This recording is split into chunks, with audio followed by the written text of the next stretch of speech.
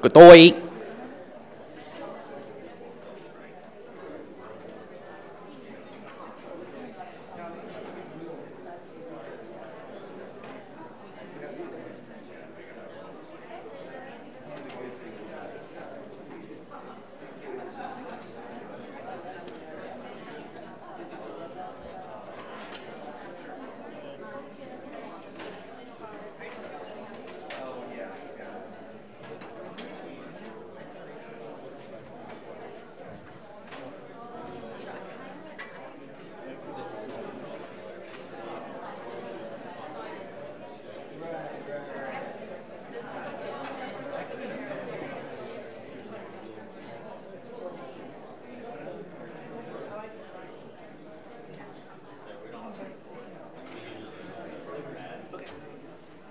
Tech support. Be sure to bring up how much tech we've plugged in. Right.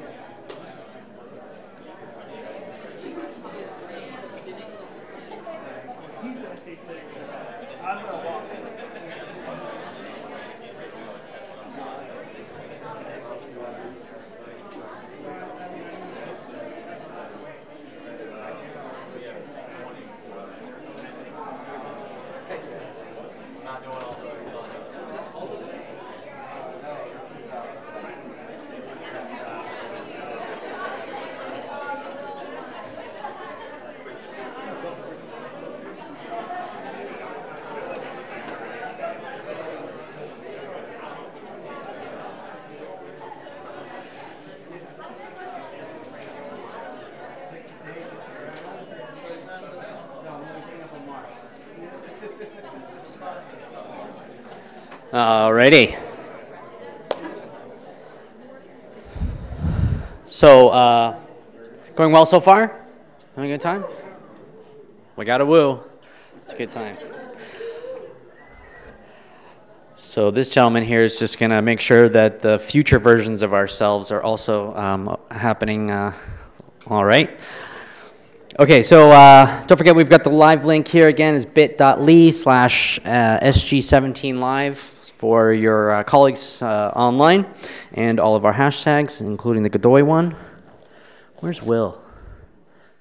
Yeah, he's probably still asleep from last night. Okay, so one of the things that the board works really hard to provide for all of you, as well as our volunteers, is a plethora of blog posts that are really useful. So, for example, Scott wrote one briefly on debriefing and intro to medical simulation facilitation. So we probably come up with about at least one, if not two, a week from the board that are kind of usually directed towards healthcare simulation technology or operations. So definitely useful, really useful content. That's free for everyone just to go to the website. The subscription is less than a cup of coffee a month, a Starbucks cup of coffee. So it's just about $60 annually, or $50 per person if you sign up 3 or more from your institution.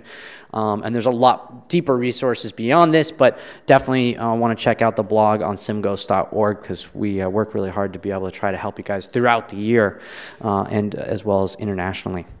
So a couple of notes about things that we noticed logistically today. There was some confusion.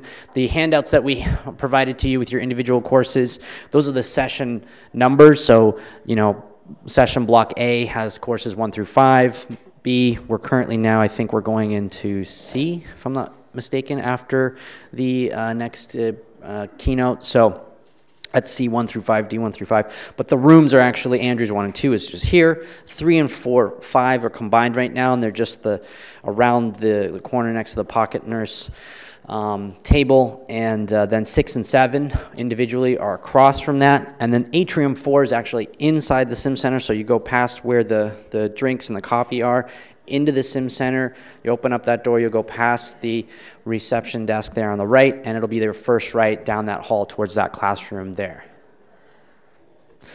So a few other little notes. For those of you who parked, they're going to ask that for tomorrow and on Friday that you park in P3, which is just a little bit further down that road there into the hospital. You just take your parking and they'll validate it here, so you don't have to worry about that. But we definitely, apparently some of the P4 is more for some of the patients, so we want to try to move it to P3, please. Thank you. Bus tomorrow morning. There was a slight issue with the hotel handout. It's definitely still the same time, about 7:15 to 7:30 is when those buses are going to be leaving. Last one around 7:30, so please do be there for that, because again, we started at 8 a.m. But bus on the Friday morning, just so that everyone's aware, because the vendor hall closes on Thursday, Friday morning we'll be just taking the bus at 7:45 because the courses start right at 8. There'll still be some the same similar type of breakfast dishes or catering that we had with the small pastries and coffee, but still at 7:45. So just take note. WakeMed is providing more tours, so those are 9:15 to 9:45 and 10 to 10:30 tomorrow, and Friday 9:30 to 10 and 10:15 to 10:30. And then for tonight, one more time, Sim Alliance's Good Nights Comedy. So food and drinks, we're leaving here at 5:30. The food and drink starts at 6. That ends at around 7. So really that's why if you want to participate in that, it's best to come with us. And then the show starts at around 7:30, 7:45, I think, or maybe 8. And then we're done by 9:30. That's right, we're done by 9:30 and we're on the buses back to the hotel. It's a comedy club. I went to check it out 6 months ago. The comedians obviously rotate through, so they didn't know who we would be getting tonight at that time. And obviously it's we have no control over what the comedians say, so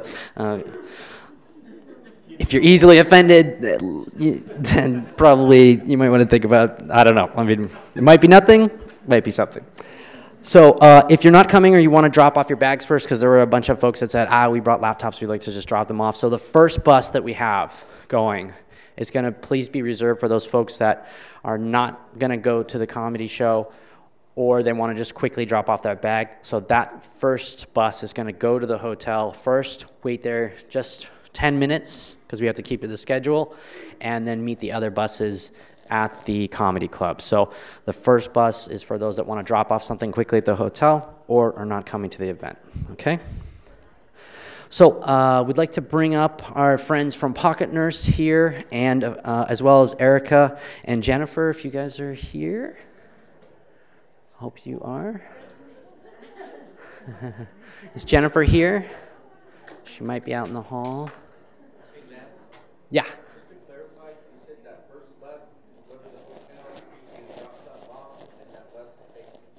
Yes, so it's going to wait 10 minutes and then it's going to continue on to the comedy club. So anyone who wants to go and just quickly drop off some things, backpacks or whatever, can do that, and then we will it will continue on, right? Okay, we're just getting Pocket Nurse right now. So Pocket Nurse, along with Beeline Medical, we're the two founding sponsors of SimGHOSTS. So before we even had kind of too much of a plan of action, in terms of just a plan of action is all we had about what we were trying to create with SimGHOSTS as an organization. They each gave about $3,000 to the organization to just get it started. This was back in 2011. So we always continue to recognize Pocket Nurse and Beeline Medical as being our founding sponsors.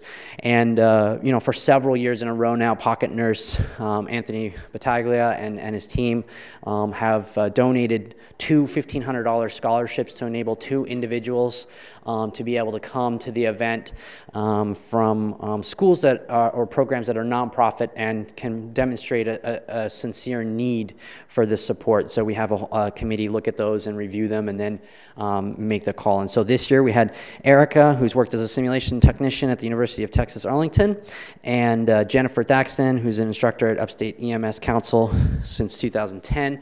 And both of these individuals were supported by their managers with letters of recommendation simulation, demonstrating that they had a sincere passion for kind of growing and developing and expanding a simulation program, and but that there was just such a financial hardship for those programs to be able to send individuals that we recognize them in that sense. So Jennifer Thaxton, is that you? Come on up. Hey, you're the next contestant. So if our pocket nurse friends are out here, do we have the camera standing by? Is the photo camera somewhere around here? Oh, take it on the cell? Okay, great. Cool. So pocket nurse friends, come up here, and we're going to just take a photo to recognize all that. Thank you.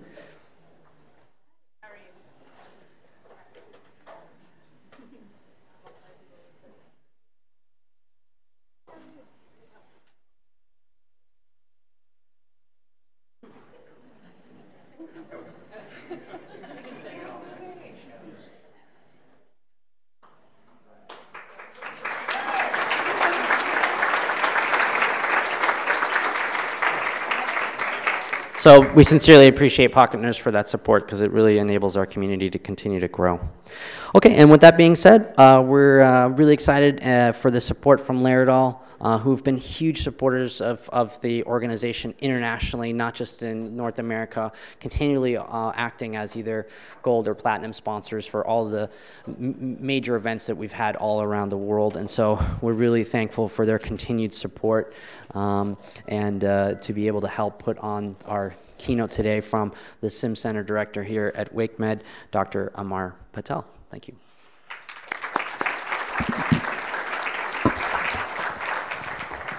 Well, good afternoon.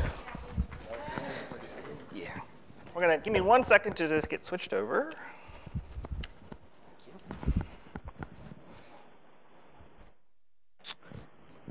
Cool. So I did want to start off with something on your tables. So we're going to have a long conversation about virtual reality, augmented reality, and mixed reality. And I'm really excited because it really flows well with the world of simulation and the next steps that we all will take as we approach the endeavors of simulation methodology and technology. There's some really cool stuff out there today, and it goes really well with Laerdal's mission to helping save lives.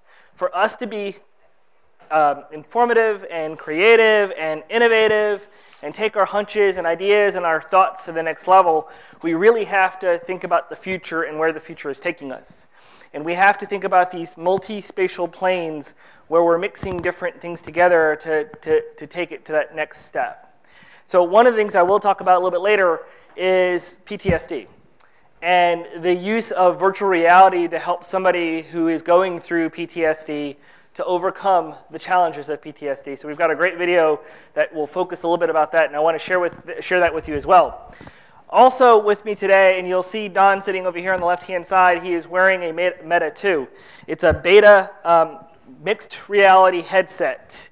And the really neat thing with that is we're going to actually have a chance to see that in action. You guys are some of the few folks to see it. It's not something shared. It's not something out there. Don's company is working on stuff with it, and it's been nice to have him here to share that with you, because I want you to see the impact this has in healthcare. It has in helping people get better at taking care of people, at helping saving lives, and it's important for us to have that approach. So one other thing I want to share with you is something that we're doing, and on each of your desks there's a card that sits there, and this is something called Living Pictures. If you have a chance to see it, if you've downloaded the app, fantastic. If you haven't, I want to share with you really quickly what it does. So one of the neat features with something called Living Pictures is your ability to take this postcard and turn it into real life. Right? So you can actually use it for scenarios. And so what we have done in here is the start of a scenario. Your pre-brief, your information for your scenario is nothing but the picture. But when you use an app, it comes to life. And let me share with you what that looks like. Everybody see my phone? Let's see if I can make this work this way then. I think we're going to look at this weird, huh? There we go.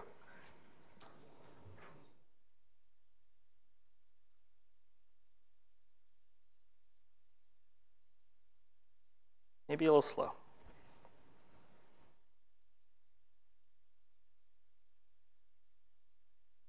We'll have to turn our heads a little bit.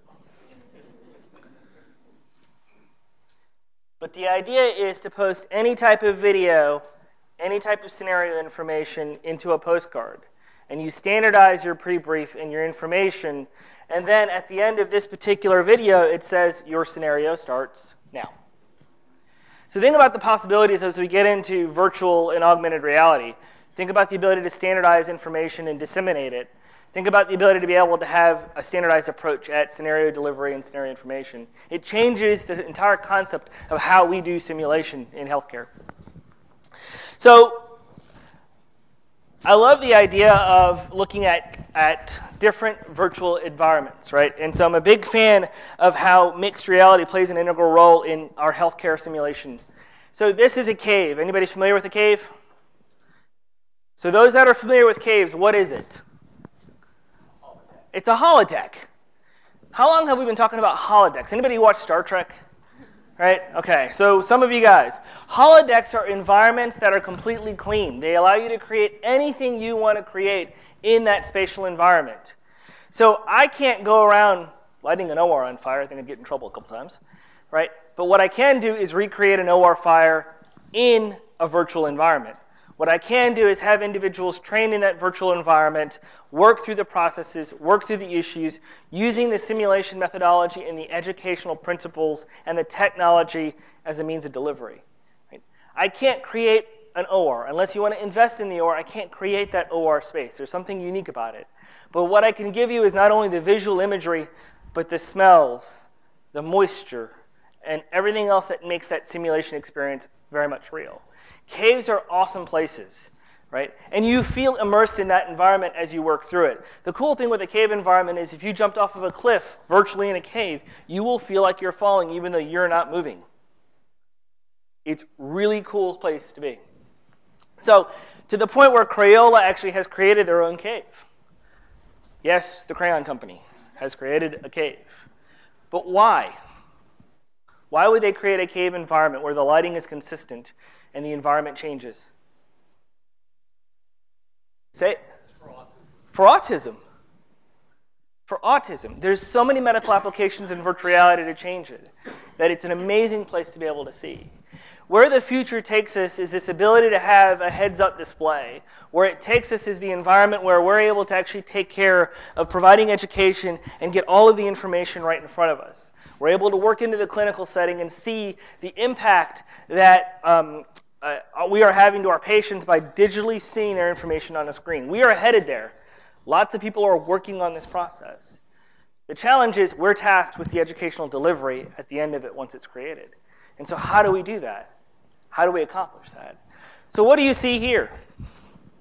I'm going to feel really old if somebody doesn't tell me what movie this is from. Matrix, right? Letters and numbers. When we take it one step further, what do you see? A rabbit. Does everybody see that? You see the duck? Now do you see the rabbit? Perception changes based on our environment and our reality. And if I can really customize the reality and the environment to what we need to provide adequate education, then we're effective at the delivery of education. So we know this to be Matrix, right? And I'll take it one step further, and I want to play a short Matrix portion of why CGI is such an important thing. Ooh, maybe.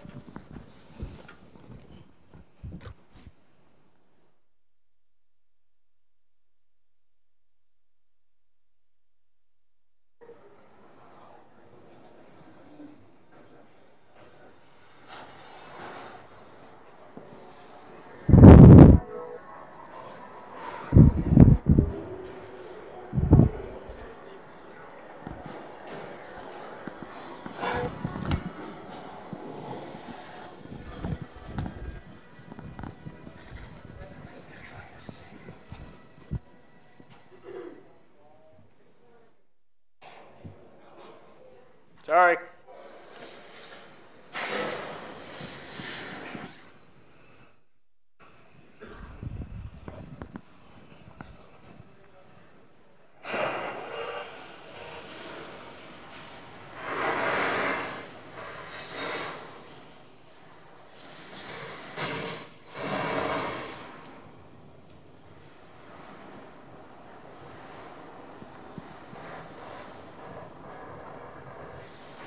Can that actually happen? Once, right? But it's realistic, right? Matrix was one of those movies that came out and we all went, whoa. What was the biggest premises behind Matrix for those that have seen it? You lived in what? You lived in an augmented reality. You were part of a completely different world, completely able to interact with it. And really, it was more of a mixed reality than an augmented reality. Because what you felt and were part of, were able to touch, see. And if you died in the virtual world, you died in real life. Right? So it took us to that next level to think about what is possible when we always think about things that are impossible to accomplish. So computer-generated imagery is something that's been around for a really long time. It involves special effects and using computer software. And it's images that are generated to give you that perception of something different, right? It's on top of a lot of different stuff. And so has anybody ever watched, I think it's Alien, the movie Alien, right? A lot of that is driven by that virtual environment or that computer-generated environments. So there's a huge need for CGI. We see it a lot in simulation technology. We see it a lot in the educational programs. We see it a lot in healthcare and medicine, right? Why do we see it in healthcare? Where is it utilized in healthcare? What one application do we see a lot of CGI? CT, right? What about ultrasound imagery? There's a lot of different places where CGI is absolutely utilized and an important part of what we do and how we accomplish that. So it's used in films, in programs, in commercial programs, in print media, in medical imaging. This is a great example of where CGI plays a valuable role and how we're tasked at the end of it. What movie? Jurassic Park. I'm going to play one snippet of it and we're going to talk about it.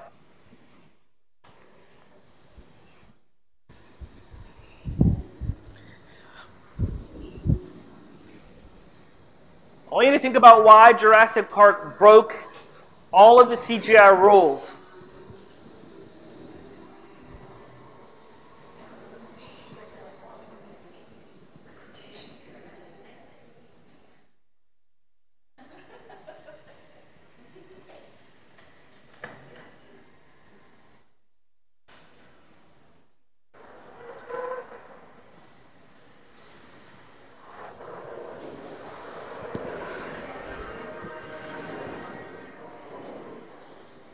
What did CGI allow us to do in 1993? It was the first time in history. It allowed us to see dinosaurs in their natural form in a natural habitat. It was the first time that happened in our history. CGI really changed as a result of what this movie brought to the table. It allowed us to see dinosaurs. Right? Before that, what was it? Pictures and thoughts and ideas. But this really animated it for us to see the interaction it has in a movie format, right? So it really changed the whole principles of CGI. Any ideas? Avatar, right? Why was Avatar so unique? It created an entire virtual world that became a mixed reality. And it did it in a way where the amount of money they spent on this movie was nowhere near what they spent on Jurassic Park. Right? They were able to, 95% of this movie was virtual, was done in CGI.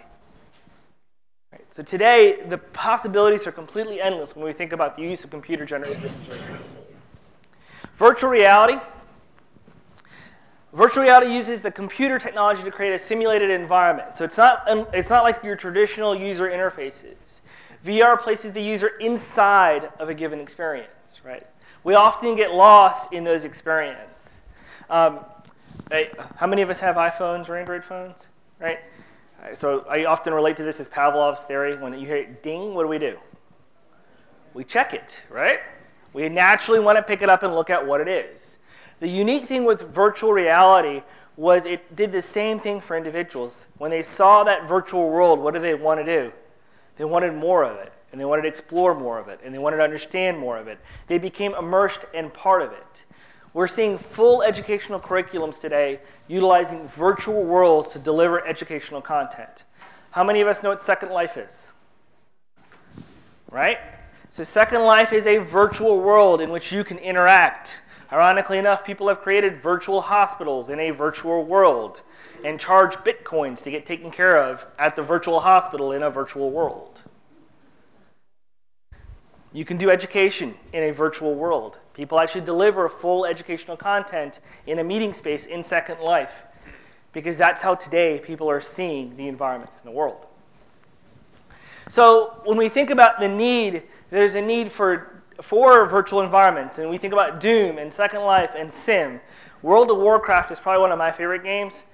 Who's familiar with it? So I got one World of Warcraft fan. Developed in 2004. Today has grossed $10 billion, has over 100 million users. The amount of time people spend in World of Warcraft, they would have been able to solve the issues with cancer 4 times over. It's a virtual environment that has that Pavlov ding. People want more of it. People want to explore it more. Our goal in education, our goal in simulation is to give them that same level of fidelity. It's to give them that taste, that understanding that they want more of it. You have been successful in simulation. If they walk into your simulation experience, they solve that patient's problems, they learn something and go, this was awesome. I want to come back. You've done well as a result of that. Right?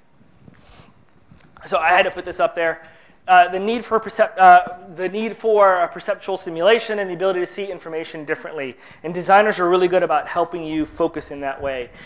Short circuit? Yeah. So how did he see the world? What did he see himself as? A human. He saw himself interacting with the environment as being alive. And that's what virtual reality helps us do. So believe it or not, virtual worlds are utilized across the country in different things. Human resource folks use virtual worlds. Why do HR folks use games like Second Life?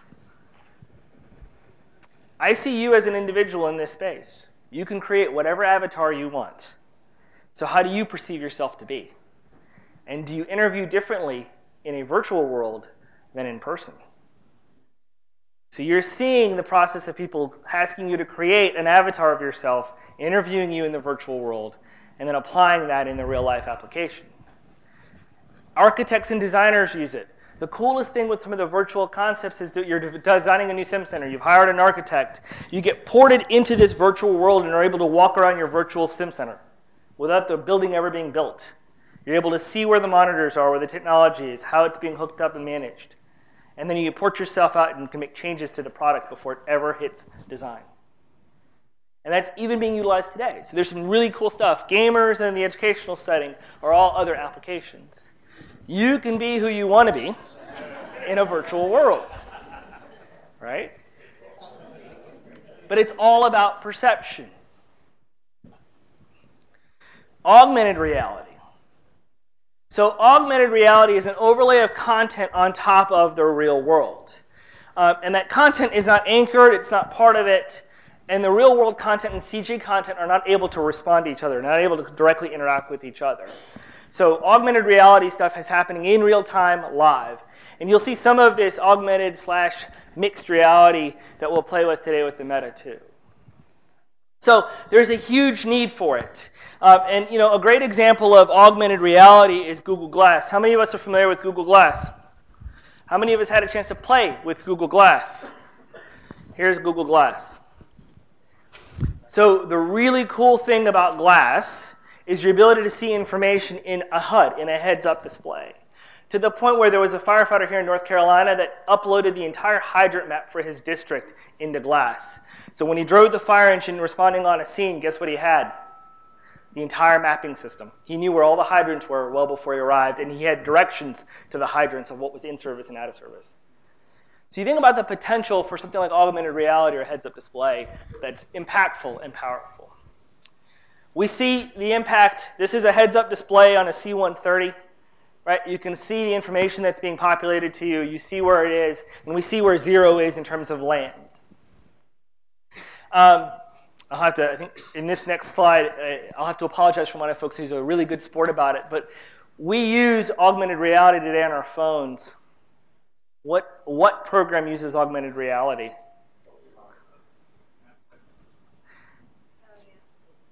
Snapchat? Kevin was a really good sport. But we have fun with it. We enjoy it, right? But the potential for augmented reality is there. Think about the environments that you can create as a result of just overlays and information that you can provide individuals. So mixed reality is really an overlay of synthetic content on the real world that is anchored with and interacts with that environment. Right? So as you move, it moves. So one could argue Snapchat is really mixed reality of some sort. Because in Snapchat, when you stick your tongue out like you did on that dog, what does the dog do? His tongue gets bigger and licks, right? So the environment it sees the environment and interacts with the environment. Oftentimes you'll see the virtualness exist in ultrasound images on patients while performing an operation. It's a great example. So synthetic content reacts with real-world content, providing you with information. The next generation, and I'll share with you a little bit of information about HoloLens a little bit later, but the cool thing with Holo and all the really neat products that are going on is the potential to mix virtual reality, augmented reality, and mixed reality together. Right? So it's ultimately mixed reality. But you'd be able to see your CT, your ultrasound, your image in your heads-up display or in the lens, and as he has here with Meta 2, be able to actually still perform your surgery and do everything as you're looking at the layers and pieces. Right? So before you cut, you can see the layer below in your head, in your virtual display, and you can see all of the vital organs that are present. So there's a lot of potential as we work through the technology. Mixed reality, 1994. It was put together by Milgram and Kanusu, and it's really an extreme, right? So you have severe mediated virtual reality up top, you have augmented virtual, and then you have mediated reality on the left. Mixed reality sits somewhere in the middle. It's a really hard place to be. One could argue that it's somewhere almost impossible to get to, but the amazing technological advances we've had in the last 30 years have just completely pushed. And we're close. There are tactile things out there that will almost make you feel like you're in that environment, you're in that spatial plane. We're really close. Another 5 years, you'll be really scared to see that holodeck come to life. There's tons and tons of applications in mixed reality. Aviation, military training missions, proceduralists needing images while performing surgery in real time. Right? So you have to ask the question, what's the difference between augmented reality and mixed reality, and why do I really care? Well, it's huge. Both create this enhanced, enriched environment. They're widely utilized in entertainment, and I would arguably say they're widely utilized in edutainment as well. Right? Education and entertainment as a single growth area. You're seeing this increased use in dabbling in healthcare. We're starting to broach into this virtual and augmented reality spatial area. And you know, augmented reality simulates artificial objects in the real world, whereas virtual reality is an artificial environment. It's a big difference between the two. Headsets or hand controllers are available in augmented reality, whereas interaction with a mobile device in the real world is very much possible in a virtual environment. So where do we see really the difference? The real world versus virtual world, and this is just another example of that larger diagram. We're shooting for this middle ground between the two. That's our goal. That's where we want to be. You guys can get us there. There's enough brain power in this room to figure out a lot of this stuff and create that next level. And it was impressive to watch some of the hackathon stuff. Because what were we essentially creating? The next generation of simulation technology. You guys are really pushing the envelope to create something really cool. So we're going to do a little bit of crowdsourcing. Figure there's about 160 people in here, roughly, right? So we know that ideas drive change, and they impact what we do and really how we do it. And we know that ideas force us to be creative, to inquire, to innovate, to ultimately create something that is either tangible or has tangible value at the end of it. So here's what we're going to do. I'm going to give you 5 minutes. In your little groups around you and the people around you, I want you to work together to create a new educational program or a potential educational program that leverages CGI, virtual reality, or augmented reality. Think about the stuff that I've shown you. What is cool that you would love to see in your environment? And we'll spend about 5 minutes after that shouting out ideas and how you came to that idea, right? I'm really interested to see what you collectively come up with because there's some potential here that we can really change the scope of simulation-based education. So here's the questions. What can we do with CGI? What can we do with augmented reality? And what can we do with virtual reality in our areas? Any other questions? Cool. I'll start the timer. Just the people around you, just start chatting about stuff.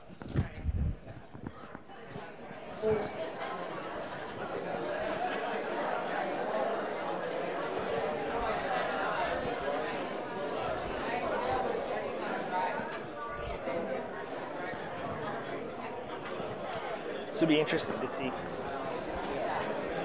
By the way, the lighting works in a general setting as well. Okay. Good.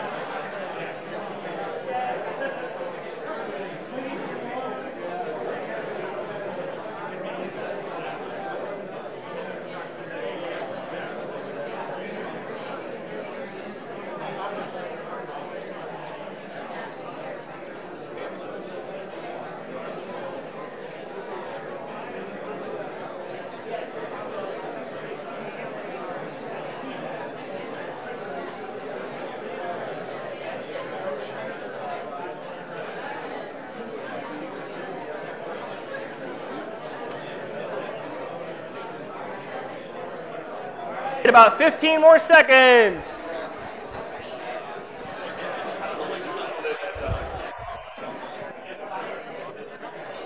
It's like, what's that movie? There's a TV show that has the 24. All right, time. So let's hear it. What do we got for ideas? I think up here they said they want more of them. If they had the ability to do anything, they would create more of them.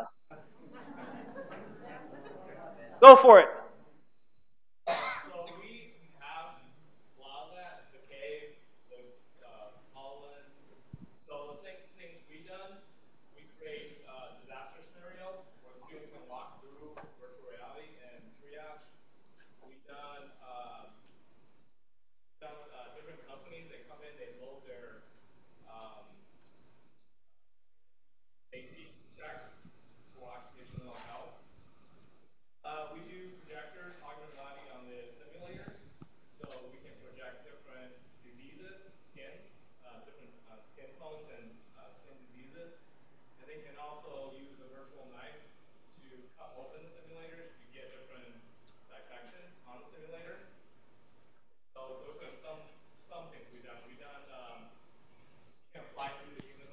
Right.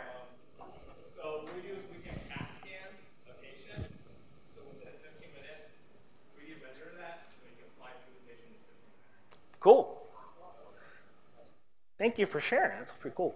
Go for it. So I think one of the big challenges is a lot of. Let me get you a mic.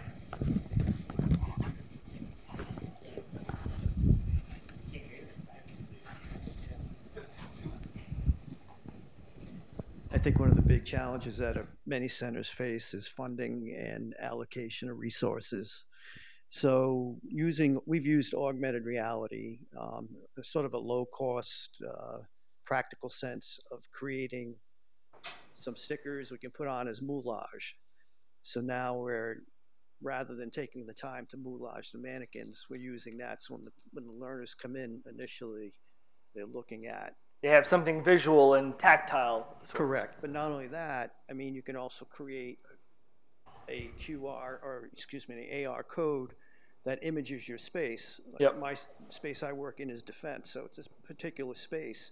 But you can set up the mannequin in front of that, have your phone project that to a video projector, and just sort of create your own poor man's cave. Right. So looking for practical applications, low cost, effective sims, I guess. So if I can, I'll decipher a little bit, which is, so taking a projection system like this, projecting an image or a background, and then putting a simulator in front of it. Correct, and also combining the augmented codes to create that. If you had a company that's sort of creating those things, I think there's a business opportunity for right. people to create these tags that you can put on the mannequin with some imaging devices that, rather than us spending all our time trying to create this environment that maybe we're not good at, we don't have time, we don't have resources, it just cuts a lot of labor out and creates a lot more immersive environment. Cool, thank you. What else? Anybody else have anything cool? Sir? So you have the HoloLens where you can project out into your environment. It's still virtual what it's doing. Me personally, when I look at the mannequins we work with, I have a hard time taking those for lifelike patients, and I know some students do as well. You get a mannequin, it's got like a blanked out face, and the HoloLens is actually an actor's face portrayed on top of it to give a real response when you're talking to them versus just the speaker and the person in the room. Yeah. It would give a more immersive feel to it versus just like, this is rubber. Right. It gives you the facial expressions. You got like 30 recorded ones that you can hit from the controller to play, but actually be able to see it through the lens as it's on the mannequin. You still need the mannequin to control the pulse Sure. and whatnot, but it would give a very much more immersive, at least in my opinion. It's a pretty cool idea. Right, you would. I would just be happy to have the patient be able to turn blue and turn purple. Well, and in that environment, you could. Yes. In that environment, you could, without remake-ipping every time, right? Right. Sir? We're from Orlando, so we got Disney in our backyard, and you watch the fireworks shows, you see the Disney Castle crumble and change colors. It can so I mean the technology is already there. They can project any 3D mapping onto that. All it is scaling it down and making it cost effective enough for a smaller scale. Having that lifelike mannequin is actually capable of doing that kind of stuff. It can have the diaphoretic, it can have cyanosis, it can have all that, it can talk to you, it can blink, anything at once. Just got to make it cost effective.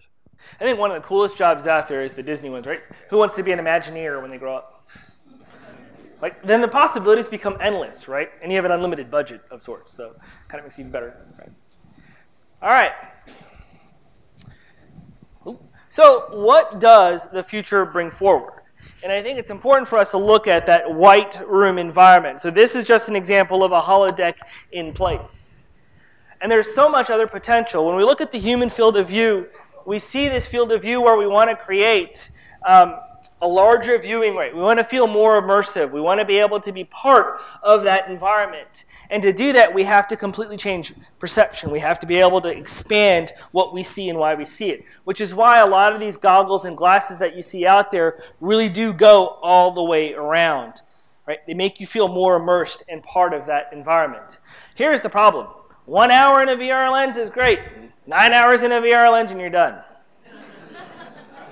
You can only take so much of it before you cross a threshold, right? And there's some really cool stuff out there. The cool thing with virtual reality stuff is when you're in that spatial plane, at some point in time, guess what you're going to do? Run out of room or cord. And you're going to hit a wall, right? So it's interesting to see technology out there where it's essentially a treadmill for virtual reality environments. So you can have that unlimited walking space available to you. So it changes the entire nature of how we do things. And when we think about that, we think about how much information is really important for us to be successful. And that information is all about what we need. And I would argue to say, if you watch Short Circuit, need more input, right?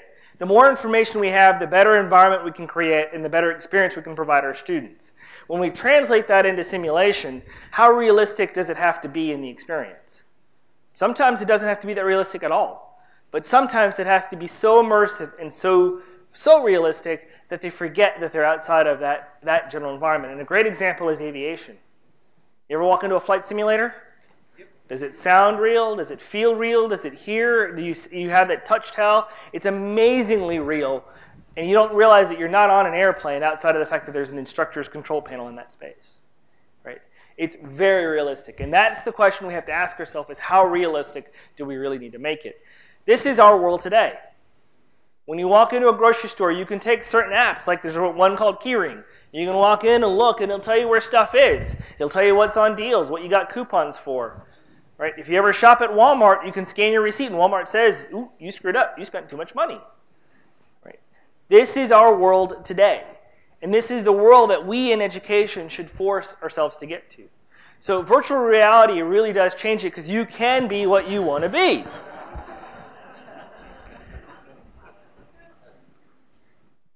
And it doesn't have to be expensive. This is $8. You can order on Amazon. It's a cardboard cutout box. You stick your phone in there. There's magnifiers and allows you to create that virtual environment. You know what's really cool? Go watch TV on that. You feel like you're in a movie theater, right? Because it's right there. The problem you run into even today is we don't know what the long-term impacts of using virtual environment glasses is on the human brain. They're still studying it, right? So there's a point in time where there's a threshold of how much you can take before you cross that level. But we're seeing these gamer pods pop up all over the place, and they allow you to be able to get out of the environment, have a different view, and relax or meditate. And these environments project anything from beaches and oceans and skies all the way to immersive learning and gaming environments. And there's some amazing stuff that's out there that allows you to be completely interactive. Imagine telemedicine. Imagine being able to interact with your patient, hear your patient, and the stethoscope is part of that environment. So when you touch that patient that isn't even there, the computer on the other end essentially is bringing that same device up and touching your patient's lungs. So it's as if you were at the bedside being part of that environment. These are all things that we can help facilitate doing. So Meta 2 is tethered to a desktop PC. It runs at a 2560 by 1440 resolution, and it has about a 90-degree field of view. One of the things with Meta 2 is that it's got a basic SDK support for hand recognition. So you will see Don lift his arms up, and you're going to see his hands in the field of view to be able to interact with that spatial environment. It allows for software-based inside-out tracking. And you know, the cool thing with this is that it's equivalent to HTC Vive. It's this rich, immersive environment. And we're going to really play with 3 different objects inside of Meta 2 that you'll have a chance to see. I'm going to switch over, and Don's going to actually, you're going to see Don's headset here in a second. There you go. Nope. All right, so while he works through that, so the 3 things that we're going to show you are a car engine. And the really neat thing with the car engine, as he brings it up, is going to be your ability to be able to go inside of the vehicle. I can tear apart the engine and see every part, every piece of mechanics. So think about this from a training perspective, right? Here is the engine functioning. He's able to look at it. He's able to move it around and interact with it. There's the parts. There's the pieces. If you're troubleshooting something and need help doing that, think about the potential to do that. If I'm training a student on a particular anatomy or a piece of technology, imagine being able to get into that and allow them to interact with that space and take their educational level to the next point. The next thing he's going to show you is the heart.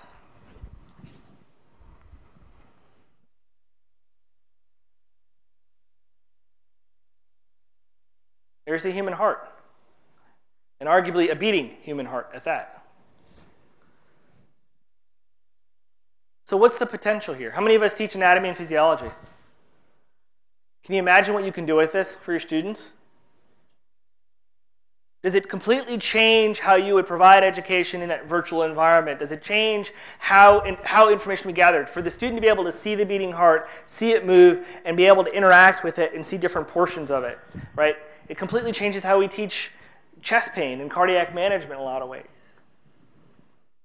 So the last thing he's going to show you, which is really cool to me, is bubbles. Before we may do butterflies too, but bubbles.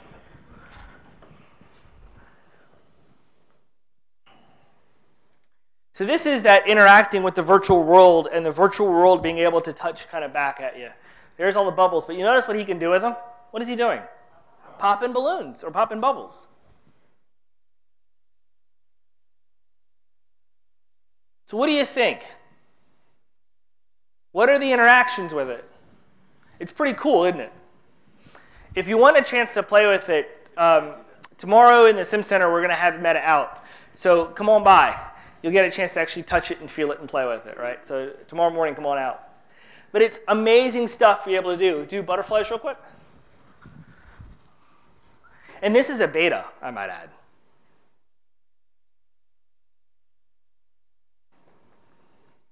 We were talking about this yesterday with butterflies. Can you imagine if you could actually feel the butterflies on your hand in this?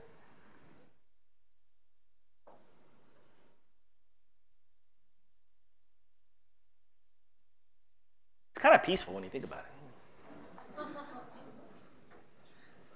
So one of the interesting things we were talking about is he can actually still see his hand. So the butterflies are more translucent on the image than they are on the meta, through what he's looking at on the screen. But this is a version of augmented reality. One could argue it's the starts of mixed reality in a lot of different ways. And the medical applications are enormous. Cool, thank you.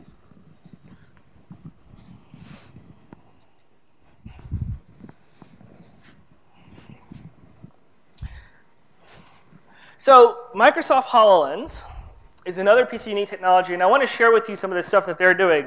This is changing how we use healthcare today. It's changing how education interacts with our environment.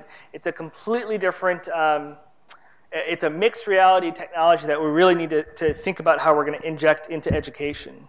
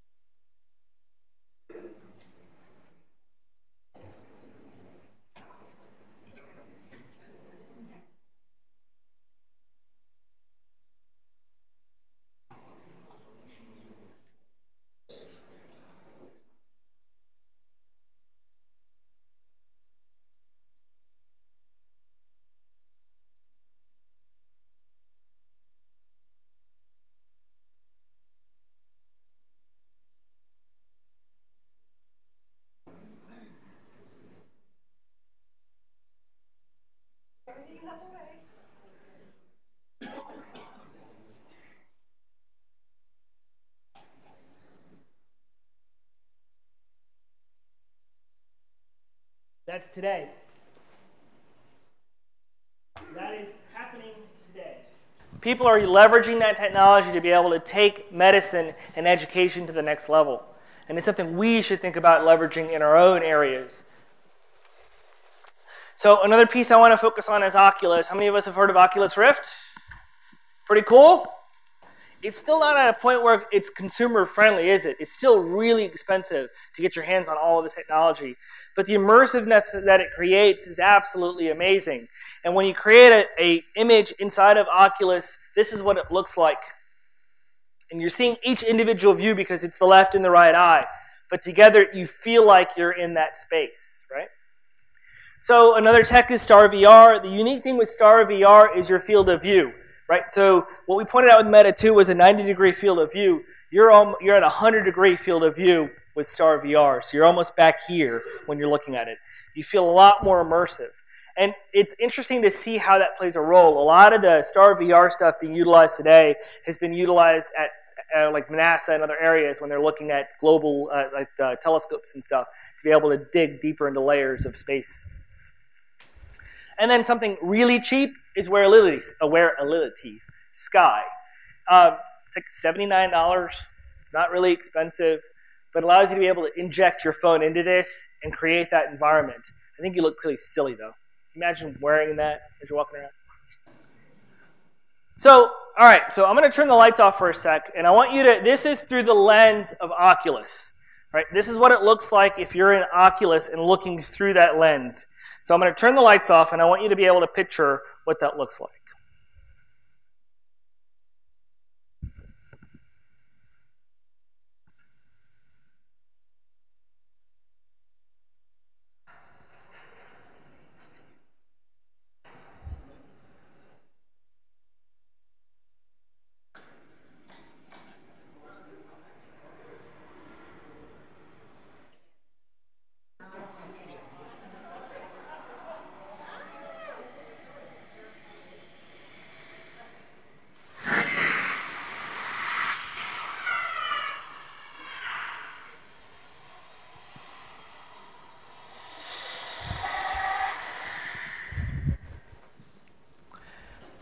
So imagine only wearing Oculus and the headphones and playing that game.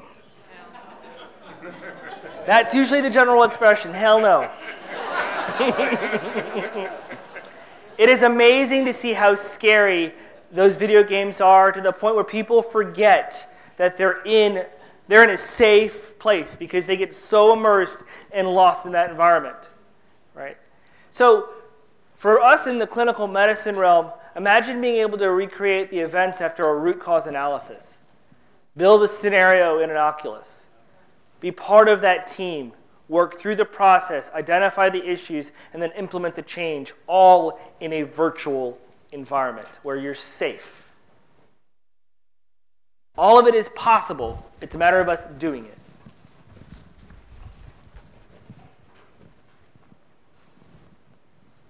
Wait a sec. It's thinking. All right.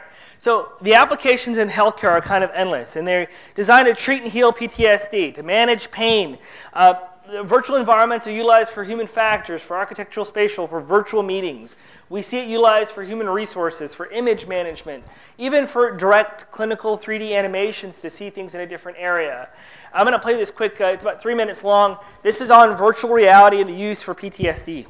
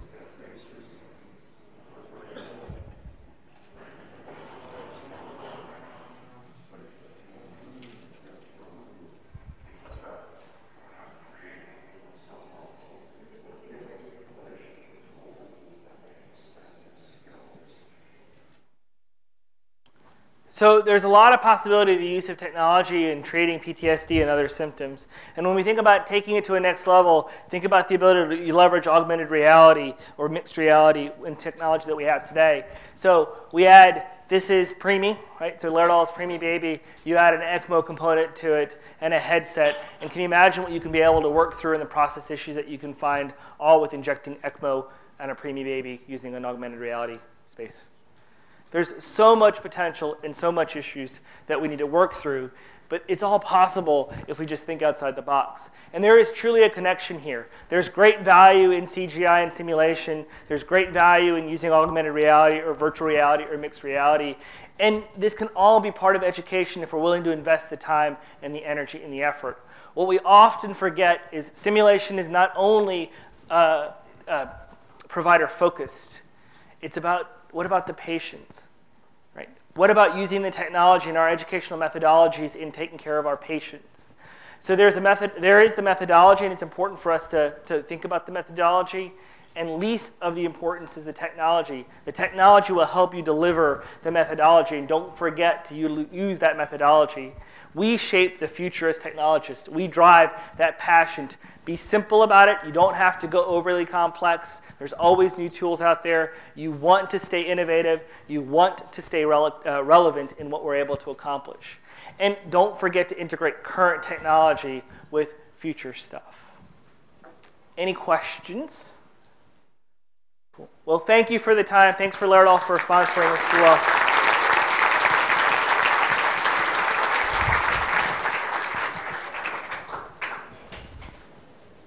Okay, everyone, so we're a little bit up against our next session, so please do go straight to those. Thank you. Thanks, man. That's really cool. I was watching in the classroom. Yeah. It's pretty neat. So it's just fun to see that even the popping. I was like, oh my god, that's holodeck right there. You know? It's cool stuff. Cool. Thank you. Sorry, dude. About what? Going long? It just takes off my time. I'm good with it. Here, hook me up.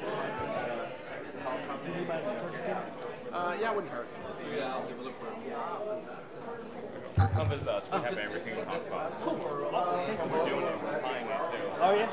Excellent. Thank you. Thank you. Do you need a clicker just in case? I Yeah, do it as a wouldn't hurt.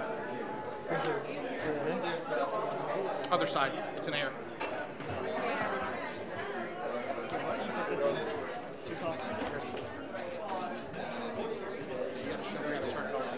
Switch here. That's $50, by the way. My phone, I started to use my phone and battery, it just killed the battery. But this was handy.